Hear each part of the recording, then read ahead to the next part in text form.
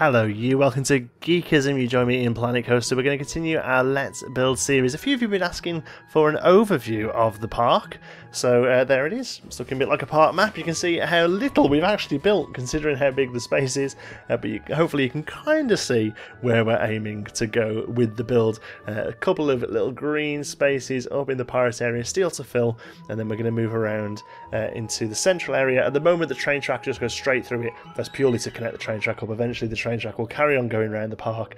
The centre area there is what we're going to be doing next, which is going to be a fairy tale area. Anyway, the reason I'm up here, all the way up here, is we have a few names to add into our Hall of Patrons. A few very generous people have supported the channel over at patreon.com/geekism, and one of the tiers means you get your name in the Hall of Patrons, just like the Hall of Presidents at Disney. We have 3 new ones to add. These have been pulled out completely randomly. Here's your name, so let's just get into here so we can edit the building. Black Dog, thank you so much for your support. You are a standing trooper. Oh, we're doing it in capitals, aren't we? Always forget that. There we go. And then over here we have, how good is this? A bit random mix here. We have a robot that is going to go to Stephen Shefchuk. I believe that's pronounced. I'll be if I spell it right. Stephen Shefchuk with a capital K at the end there. Thank you so much. And the last one is Slick Falk, who I've got a half feeling I may have had it before. For some reason this doesn't save every time, I don't get it. But there we go. Thank you very much to all of you who support, and all the other patrons as well. And frankly, thank you to everyone who supports the channel in any way, even if it's just watching videos. Honestly, we hit 9,000 subscribers every day, and it wouldn't have been possible without you beautiful people. Right, anyway, let's get cracking with this week's build. Right, so I want to talk a little bit this week while we build some stuff about creativity, and more particularly my lack of it this week. It's happened a couple of times in the last sort of 6 months. Occasionally I'll just sit down to play a game, whether it be this, whether it be Another Brick in the Wall, whether it be Parkitect, or any of the other games that we played in the past, and I've had a little bit of a lack of creative juice, so to speak, and really kind of struggled with sort of ideas or just ways of developing the build that we're working on. Now, normally it wouldn't be a problem if you didn't feel like playing a creative game. You'd go and play COD or something. I'm currently quite enjoying Watch Dogs 2 and a couple of the Assassin's Creed games, but I'm always very aware that those sort of games won't work on this channel. This channel is all about creativity and to an extent sort of creative simulation games as well. We're basically managing and creating kind of the sort of key points about this channel. And although I do enjoy other games, I do think it's important for a channel to have a bit of a message and a bit of a voice, and that's why I try and stick at least to those types of games. So I always feel bad when I'm playing something that doesn't fit the demographic of the channel, and I kind of end up forcing myself to play something creatively. Now, I just want to point out, first of all, that this isn't that I'm getting fed up of Planet Coaster. I still adore the game, and I still have great fun playing in it when I get that spark. Just occasionally, over the past 6 months, it's happened. It happened once before. We had a little break for a week or two, and I possibly think it might be happening again now. So the video that we do today, there's no massive build. It's basically filling in gaps, tidying up some places. We do the queue line for the log flume, and we name the log flume as well. But there's no massive build here. We're getting ready. We're building up to doing the big dueling wooden hybrid coasters. So I'm really looking forward to doing them, and I've got loads of ideas going around in my head. But I think it's a combination of a few things. One, I'm just getting a little bit burnt out this last week or two. Maybe it's a little bit sort of maybe I'm getting a little bit fed up with the pirate stuff. It's just been, it's been about sort of 15-16 weeks I've been building in the pirate area now. Maybe getting a little bit fed up with the same 2 or 3 plants. I don't want this to sound negative though, and like I say, I'm still really enjoying building with it. I just feel like I fancy a change. So what I might do before we start the pirate coaster, I might head over to the front area and do a little bit of work on the main street, just to maybe just change things up a little bit. So I hope that's okay with you guys. And there's a few other reasons as well. One, I've been very busy in work, so I haven't really had much time to play games, and when I have sat down I've been quite exhausted. Creativerse has come out as well, which I've been really enjoying, but also trying to sort of push a lot of content with that this week because it's launch, and unfortunately when you're a YouTuber you have to kind of try and ride the wave. So so you'll have seen a few videos of that. If you haven't checked it out, have a look. It's really good fun. We're having loads of fun in it. It's basically kind of like a Minecraft 2. Again, it's the videos on creating in it are all about building and being creative. You know, it's not daft stuff. It's not being stupid in the game. We're creating stuff and making it look good whilst having fun with it as well. So, you know, if you've not checked it out, go and check that out. Also, Evil Genius, I think, is coming to an end soon. I think we've got about 1 or 2 episodes in that, so there's going to be a new Throwback Thursday series start in a week or 2 as well.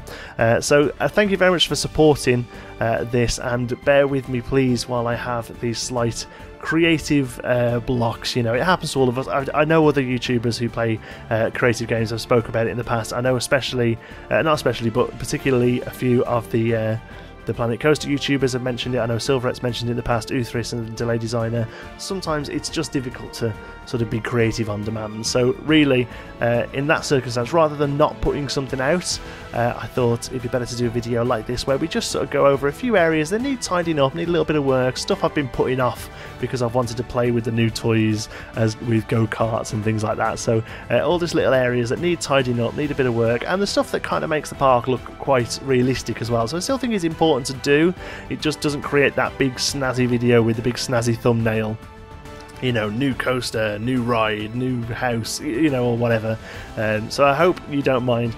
Let me know in the comments if that's okay that we do these kind of filler videos occasionally, or if you'd prefer me just to have a break away from the game for a week or 2, whichever one you think's best. I'll try and go with the majority vote there. Anyway, let's talk about what we're building here today. The first thing we've done is kind of just sort of finished off this wall area around the back of the go-karts. This is all the area that you're going to see when you go on the train. So I have used some animatronics. I've been umming and ahhing about using animatronics outdoors, but in the end I kind of went down the line that it does exist. They're maybe not quite as developed as the ones in the game are. You know, they're normally ones that just sort of rock back and forth or something. But the idea with this area, I took a lot of inspiration from Walt Disney World, where there is a train track around the outside, and it goes through like a American Indian settlement, sort of like a Native American settlement, and they all sort of, they're standing around there's some teepees and a large fire in the middle, and there's a voiceover in the train that sort of tells you a little bit about the natives, and that's kind of what I wanted to do here, like just a simple couple of set pieces that we go past on the train. Like I say, the animatronics are a little bit too developed for it. Really, it should just be sort of things that sort of rock back and forth or move a hand back and forth or something, whereas here the animatronics, frankly, would be the best animatronics in the world if they exist in real life, because they're basically just you know, completely animated figures. You know, their movement is fantastic. Although I've been watching a video of the new Disney area that they've opened up at Animal Kingdom, the Pandora area based on Avatar, and the animatronics in that look absolutely stunning. I mean film quality animatronics, they really are. Here's an interesting idea. A couple of pirates here. If you notice, all the build I've done up here was all the red coat, so it's meant to be the last sort of red coat bastion against the pirates, but they've just started encroaching in. They've come in and they've took out this red coat, and he's on the floor, and you can tell he's been done in because he's got a big pool of blood underneath him, using maybe a bit graphic, I don't know. But we used that awesome splat sign there to make a pool of blood, and it looks like they're just sort of encroaching the area. I've always liked the idea of these little set pieces telling a bit of a story, you know, nothing too specific, just a bit of a general sort of idea of what's going on. We name the ride Dead Man's Tale. There were some really fantastic suggestions for this ride, by the way, name-wise. This one sort of stuck out at me. I'm not too sure why, really. There were some really great ones that were a bit more specific about what actually happened in the ride, like there was the battle for Kraken Bay and things like that, but I always quite like the idea of having the Kraken as a bit of a surprise later on in the ride, so I wanted to go something a little bit more generic, and this one has a bit of a theme. You know, it feels a little bit like sort of Pirates of the Caribbean. It's quite a general term for a pirate ride overall. Pirates of the Caribbean has a fantastic parrot animatronic on the way in, chatting to people. This is my sort of homage to that, using one of the lookout pirates. I can imagine him sort of standing there and chatting to people as they come in. Oh, welcome aboard, Avast ye sailors, and all this sort of stuff. There's my pirate voice for you. So we add a little bit of a sign there, and then we come on and finish off. Most of the video now is the interior of this queue. One thing that a couple of people have mentioned is that please try and not move. It's a perfect example. Please try and not move the camera too much while you're building. I have been trying to do that. It's very difficult to do when you're building interiors, when you're building inside. I don't know why I said interior is so weird. When you're building interiors, when you're building something inside a building, it really makes it tricky to keep the camera still. You have to use the T button to transfer between the two different camera styles all the time. You have to constantly keep tipping things around to make sure, like there, to make sure his legs aren't sticking out and things like that. So I'm trying my best to keep the camera still, although it is tricky, doubly so when you're trying to build inside like this. Here I just want to do a little bit of a set piece here on the way out. So again, these lookout pirates are really great, and I had to put that cage at the bottom there, the box at the bottom, to cover up some of the gubbins from the outside side. I don't think it looks too bad once it's finished. It looks maybe a little odd that it's just kind of sitting there, but it's a technique we've used a couple of times now, and I imagine it's, you know, it's the sort of technique they would use in a theme park as well. If you can't get rid of it, you just sort of cover it up and sort of make it go in the background. One of the things that they do a lot in Disney and other highly themed parks like Universal is things like speakers, things like signage and stuff. They're all tied in. You know, if you can't get rid of them completely, you hide them by decorating them in the same style. So that's kind of my my excuse basically for having to have that box there. So it's time to work on the queue. I wanted to do a custom queue. Something I'm quite enjoying doing at the minute, actually, making custom queues. Basically making a block piece that fits on the 4x4 grid, and then just sort of repeating it around, and I think it just gives you a bit more bit more say in how it looks, and you can just sort of do a lot more with it. So I'm quite happy with how this turned out using the new rope pieces and pillars. What I do here is fill the whole thing in, and then go through and delete the pillars where appropriate to make it look like it makes more sense. So at the moment it's easy just to sort of copy and paste them all around. Make sure that I don't have any rope going across the paths. It's quite tricky to do. I think I did do it there, actually. I think I need to go back and adjust that. Again, apologies for the camera whizzing around. It's so hard to do when you're underground, it really is, or under a roof like we are here. Talking to the roof, I think the roof needs a little bit more detail. I'm thinking that it needs some beams that sort of match the beams that are going up here. I don't do that in this video though, but I think it does need doing. It's something I'm probably going to go back at doing at a later date. But saying that, I probably will do it off camera because it's really fiddly to look up and build stuff in this game, as I'm sure anyone who's tried to do it themselves will agree. So here we go, we're going to take off the pillars there, so the pillar's just on the corner, remove that from the building, and then copy it around using the modern wood here for a bit of a change. It's one of the nice smooth pieces. I actually think it looks really nice. I think it looks like really much like a dock or decking bit of wood, you know. There is new patterns for the path that gives a nice wood texture, but I didn't want the very thin gaps you get in between path. I wanted it to be all one piece that was just sort of sectioned off with rope. Finish off the interior of this building here. It's nothing fancy, it's really kind of just sort of filling the space. Like I say, I wasn't feeling the most creative this week, so a lot of this is filling the space, and it may also be stuff that I end up going back to having a play around with. One thing I do need to do with the log flume, there is a little bit of the ride inside that still needs finishing, but then it also needs what I've sort of coined a lighting and sound pass, or a sound and lighting pass. So I'll have to go through, sort out all the lighting through the ride, turn the lights off in the world, you know, make it dark in the world, do all the lighting to the ride, and then also all the sound to the ride as well. While we've been building it, obviously we're using background music. That's another thing about background music. We have been using Planet Coaster till recently. I've set up an account with Epidemic Sound, so hopefully you appreciate the variation in background music. You'll have to let me know what you think of that in the comments as well. Yeah, so we go through the ride. Obviously we've been using background music here, but the ride itself needs music, so that when we do a POV that hopefully be able to do this week or next week, you'll get the music and you'll get a full experience of what the ride should be. So when I do the sound and lighting pass on this, I'll probably go back over a few of these bits here where it's I don't know, just a bit funky. Like this building here, just you know, I love the weeds and the ivy and stuff. I just think it needs to have another little pass just to sort of neaten it up a little bit, make it look a bit more real, I guess. The other problem here we've got is we're an interior building, but it's not underground, so it's going to be light. So I can't just sort of make it dark and make the walls disappear. So I've kind of just accepted the fact that we're going to be able to see stucco. But again, any suggestions what we could do there? Let me know. So again, just sort of finishing this building around as well. This is kind of like the station platform, I guess you would call it. Could do with a door on there somewhere, because that's where the sort of the control booth of the ride would be, really. Might end up. Oh, excuse me, I keep yawning.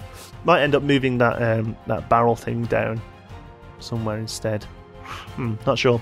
Yeah, station itself. Didn't want to do too much here. Just kind of wanted to tie it in with the rest of the building. So we're going to use some of the castle wall pieces there, breaking a few of them away from the building so that we can squeeze them into odd areas like so.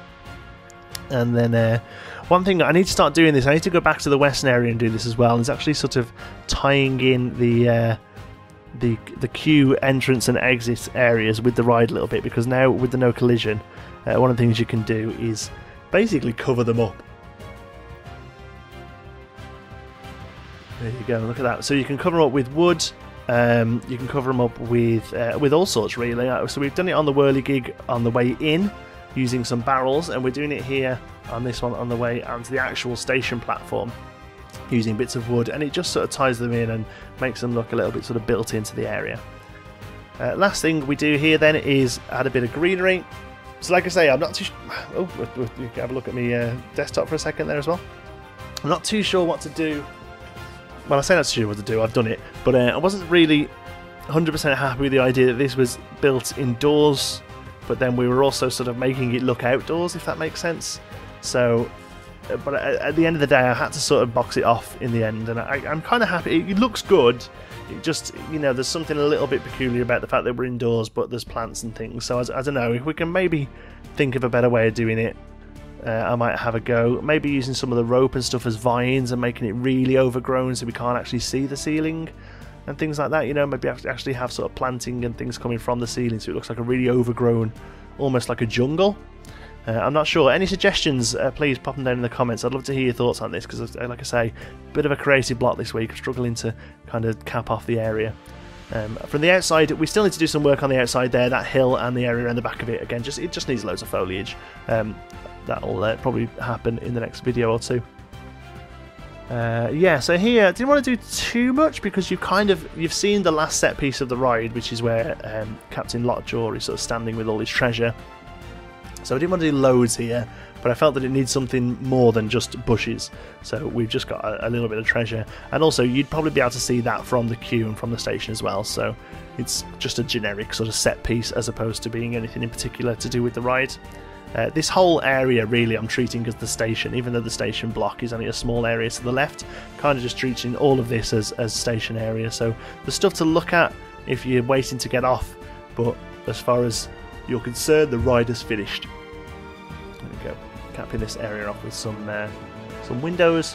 Yeah, I think I might go back and just sort of make it a little bit more jungly in here. I think that might be a good idea. But yeah, looking at these plans, I think this is one of the reasons why I'm getting a little bit burnt out at the moment. It's just because, you know, pirates, we have 3 plants, and you could use others, I think, but I kind of set myself to really sort of use this theme specifically, and these are the ones that jump out at me as piratey. We have used a few others in other areas of the pirates zone, but for the most part, it's going to be those sort of banana leaves and palms.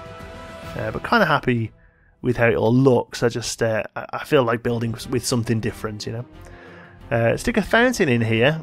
I wasn't sure what to do with it. I was just going to sort of stack up some barrels and cargo again like we've done everywhere else, but I thought, no, we'll do a fountain. We haven't used that awesome fountain topper yet with the ship on. I thought this would be a better place as any to use it, since this is a water ride. It's kind of a, you know, nautical themed, and I think it works out really quite nice actually, and sort of lightens up the area a bit, because the area is quite dark, and that sort of nice white limestone really sort of makes the area pop.